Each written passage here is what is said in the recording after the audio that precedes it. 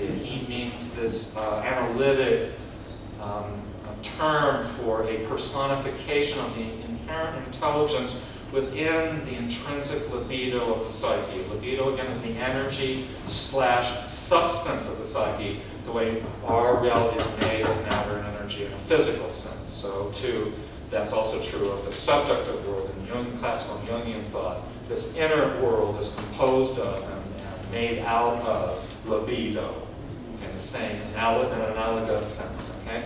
So we're getting into this core of the theory of libido right here. Very interesting. So, Jung formulated the concept of Eros as the secret operator of the transformations by which individuation occurs. Eros is a figure who guides this process and also appears as the Egyptian thought, the Greek Hermes, and the alchemical Mercurius.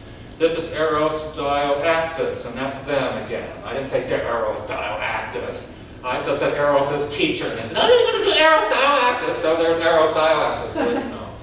There's Eros Dioactus, Eros is teacher. For the Egyptians, this teaching figure was called the, quote, divine Ka, unquote, who guides the collaborative effort of spiritual self-realization. A person's Ka was said, quote, arouses, unquote, a, quote, contagious joy, unquote, to seek and, quote, that's a typo there, and, quote, enjoy immortal union, unquote, with the perfected Ka, a union of the human and divine.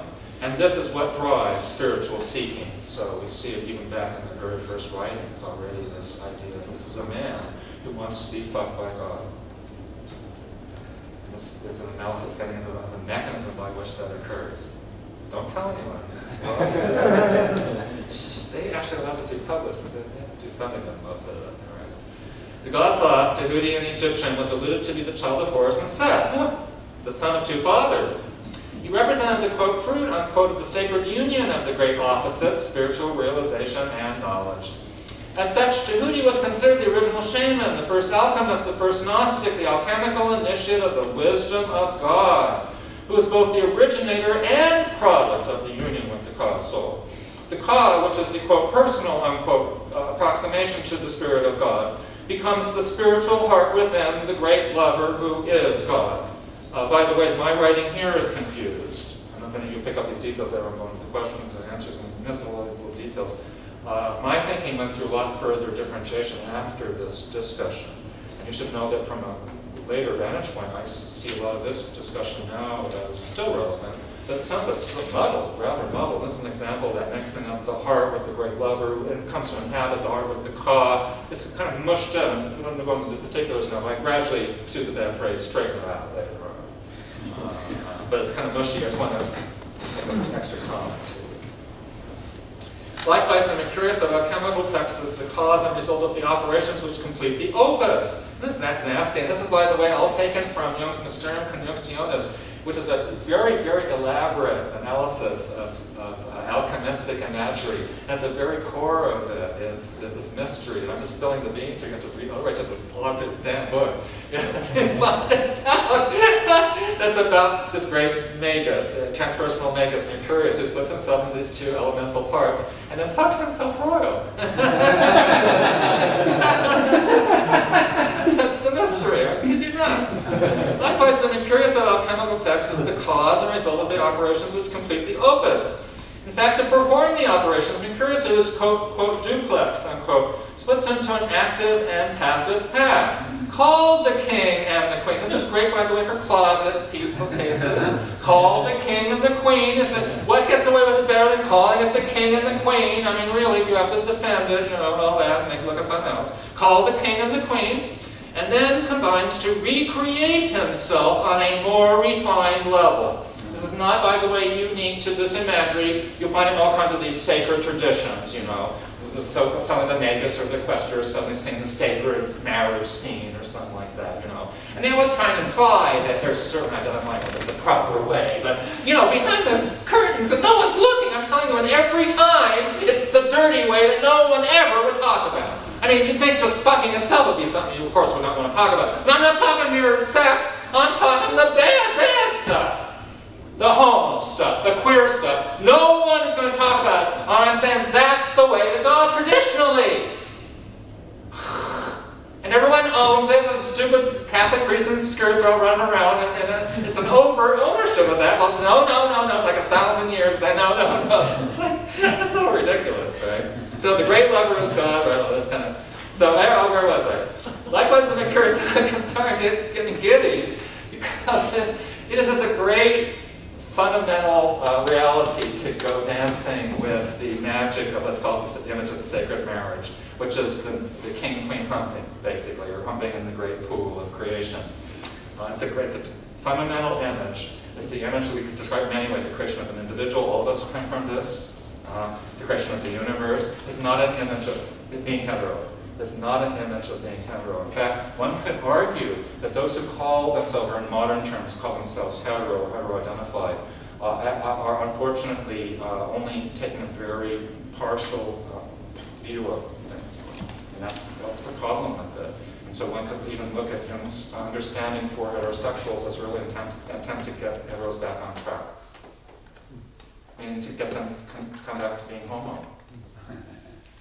If you get well enough, if you're a man, and a straight man, you get well enough, this is, I'm sorry, expounding on something further, but if you're a straight man and you get well enough integrated with your anima, technically speaking, you kind of overthrow her ability to be this dominating, secretly inwardly dominating complex. Instead, she becomes what's called kind of, or what's considered in terms of kind of ally. And Jung doesn't talk about this because you can't, again, you would make him, if he turned into looking like a beat face, this would be a tiny amount of his anxiety. He would keel over dead to say this. But it's absolutely true. You make yourself into a woman for God. Jung found this out too. And that's what his psychology is about for straight men. You learning to make yourself a woman for God. And I don't mean by that any old way. I mean through this inner, and anima means your inner feltness, so it's not a nasty thing. This is a really important thing, to come into relationship with your inner feltness in a procreative way. That's what relationship with anima means. You can understand that when you matter your sexual orientation, really, so to speak. We all have that ability to picture, kind of speak, a woman inside and want to come into a better relationship with her, so to speak. So we act, by doing that, we don't, so to speak, have intercourse with her. We activate her relationship with this great image of dependency. Okay? So that's what this is all about.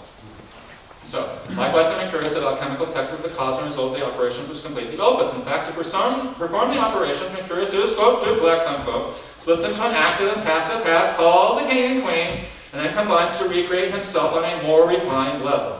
That is, Mercurius goes through a process of, quote, perfection, unquote, gained through the submission of his feminine half to the inseminating union of his masculine half. It follows that the basis for the alchemical combination, the figure of Hermaphroditus, was taken during the Middle Ages and Renaissance as an allusion to homosexuality. There is a woodcut in a Renaissance edition of this book, De Architectura, 1511, showing the alchemist being inseminated by the, quote, masculine spirit, unquote, in an act of anal intercourse. Also, the story of Zeus and Ganymede, with all its implications of anal intercourse. That's, again, their fuck-up way of screwing the language. With all its implications of anal intercourse, was used by alchemists as a, notice they can't, anal intercourse as they printed this. This is why they couldn't put even in the commas. They had screwed up the thing and they left out the commas there. There's a bunch of commas in that sentence.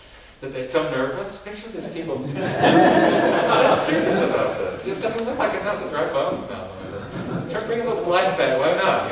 We're going to be dead soon enough anyway. Might as well. We'll never know, right? But the picture of them, they're shitting their pants over this. My God, also the story of Zeus and Ganymede with all its implications of anal intercourse was used by alchemists as a motif to represent alchemical union and transformation. In fact, a scene of the alchemist riding on the eagle's back as Ganymede forms the title page illustration. And Andrea Libavius, that's his name, that's another typo. That's not the title of the book, that's his name. Andrea Libavius is the author. His book is Alchemia, Recognata Menda Aucta, 1606. The alchemist riding on the eagle's back as Ganymede is the title page picture in that book. It's a giant compendium. And that's the alchemist riding on the eagle as the picture facing the title page. Picture that. This is a direct allusion to this homosexual mystery in alchemy. That's outrageous. I mean, picture even at the time. No wonder they kept it underground at the time, you know. So, you know, the Christians wanted to get rid of them. We got you out there in the open. You can see why. You know, it's like the same thing when the Christians came to the New World, so the Indians running around with each other and stuff like that. Couldn't burn them. So often it's the same problem. On and on. You see the same historical issues. Because it's numinous. That's almost stuff. You know, I mean, hetero breeding's numinous too. Of course, breeding babies is magical. You know, but then picture something that at least is magical. We would say at least, you know, it gets better from there, but at least is magical. It's just as magical as breeding babies. Imagine, it's just as magical as breeding babies, but that's not breeding any literal babies, but it's just as procreative. That's homogenerativity. You're all endowed with it. Even non-gays or everyone, it's universal. We have other straighteners than us, you know, and so on and so forth. But nonetheless, I mean, just imagine this is a great source of what it means to be human and become human in such a fascinating way that all of humanity is so reliant on this great history, and yet it's so in denial about it. You see, readers don't like what's not them. They really don't. They have these bizarre attitudes based on mass identity and the literalness of breeding, which we can get into the ideology of that and why that's so. But here, this article, as you see, is trying to reconnect, and here in the Jungian form, with an alternate ideology, an ideology based on a homo attitude, a homo-procreative attitude of the libido, to be a little more technical in Jungian terms, rather than a hetero attitude of the libido. And it's just beginning to touch on this. As you can imagine, this all could be developed much further. I'll finish the last couple of paragraphs. 2 more paragraphs. As such motifs show, the twinship union was seen as procreatively potent, a form of generation in its own right. Otto Rank was the first psychologist to identify, quote, the self-creative tendency symbolized in the magic meaning of twinship, as the twins appear to have created themselves independently of natural procreation, by which he means breeding, so they were believed to be able to create things which formerly did not exist, unquote. Huh! I don't think men like him, when they wrote these things and they published them, knew what they were saying. And back then it was an odd time when the labels we have now were just beginning to take hold. You know, you could still write like this. People were on stage and also wrote things. And also early movies are like this too. You see an odd naivete around what later you can't do anymore around homosexual themes. And this is another example. That's Otto Rank, this is 1914, could write like this. You can't write like this now. Or, you know, in the last several decades you can't write like that. But you could back then, right? So it's odd to see that, him discuss that, as the twins appear to have created themselves independently of natural procreation, so they were believed to be able to create things which formerly did not exist, unquote. The twinship union has a, quote, inherent creative power, unquote, making the twins, quote, notice how I modified this phrase, independent of heterosexual procreation. See his phrase, independent of sexual procreation. But he doesn't mean that. You know, we have to, I'm contextualizing, and they allowed that in. I was really wondering whether they'd allow that heterosexual in brackets in there. I was really questioning that, because that's another, the whole article is full of these pushy things. You don't know it now or outside the context of it, but that's an example of that. I'm taking Otto Rank, okay, who's saying the twins operate outside sexual activity. That's what he was saying. But he meant heterosexual activity. He didn't mean to include things that he wouldn't talk about. You don't talk about those things anyway. So when he meant the word sexual activity, I'm saying that has to be interpreted. And the proper interpretation is outside of heterosexual activity. They left that in, and I thought that was very daring of them to do that, even though they screwed up so many other things, right? So there it is, independent of heterosexual procreation, because you see what I'm doing here is I'm claiming a valid position for a gay viewpoint in Jungian thought. No one's ever tried that.